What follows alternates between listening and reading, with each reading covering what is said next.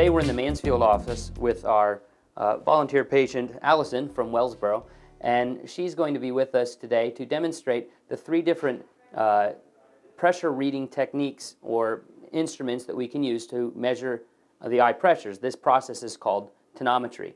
The first test that we will use is tonopen, and with that we need to calibrate this instrument.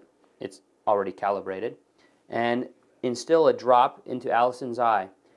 It will lightly touch recording readings and beeping, and once it gets multiple readings, it'll average them and give us a digital readout on the end, much like a thermometer does when you stick it in a little child's ear. Eye pressure is usually measured in millimeters of mercury. The normal range for most individuals is 15 plus or minus 5 points, so a range of 10 to 20 is a very typical range. Now, just because someone pops up above 20 doesn't necessarily mean they have the condition of glaucoma. Glaucoma is typically a higher eye pressure that also has with it shape change to the nerve. The internal nerve shape changes over time, and you have a coinciding visual field loss. Now, many people we follow have high eye pressures, but they don't have shape changes to the nerve over time, and those people, we just follow their pressures and monitor the appearance of their nerves. Allison doesn't have any of these shape changes to her nerves, and I'm sure her pressures will be fine today. But we're going to put drops in now to numb the surface of the eye so we can perform this test. We're going to put a drop of anesthetic in Allison's right eye so that we can use the tonopen and make it a little more comfortable for her during this testing. This is just tetracaine, and it'll take just a few seconds to numb the front of the eye so that she will not feel the tonopen when we use it. Of course, she's a contact lens wearer. She probably could even tolerate it without any anesthetic, but she's opted for it today. Now we'll perform the actual testing procedure. It takes just a matter of a few seconds. Allison, just look straight ahead out there for me. The test is performed by just lightly touching the surface of the eye. Then the tonopen stops, pressure of 19, which is within the normal range. We're now going to do tonometry on Allison's left eye, and this time we're going to use the procedure called Goldman Tonometry. Now we're going to do it a little bit differently than we typically would.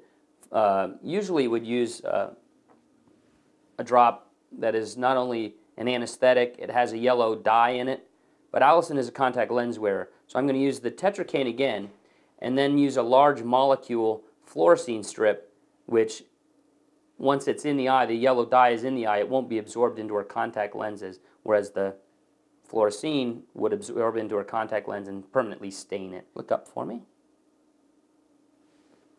And this is the large molecule fluorescein strip. We'll just wet this with a couple drops of saline, and then you just swab that onto the lower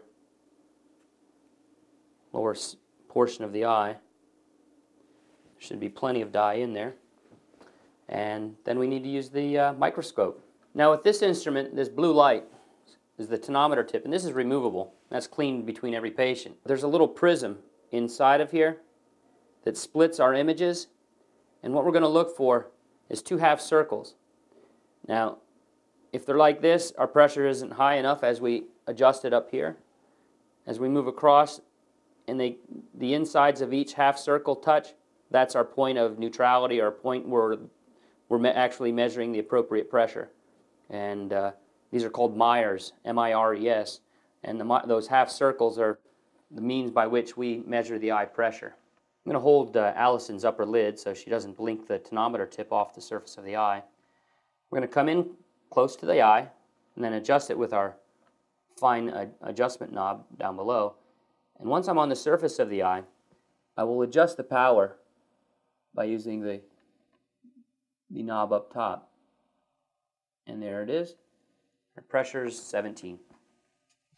The third instrument we're going to use today is the non-contact tonometer. We use this instrument out in the pre-screening area. With this instrument, we're going to reflect a certain amount of air onto the surface of the eye. It's going to bounce back, and the machine right here will measure that amount of reflected air. If more is reflected, it's a higher pressure because it's a harder eye. If it's a softer eye, more of it will be absorbed with the impact of the burst onto the surface of the eye. Most people don't like this puff test, okay? But Allison has been nice enough to volunteer for us today. Allison, you can put your chin right in there for me.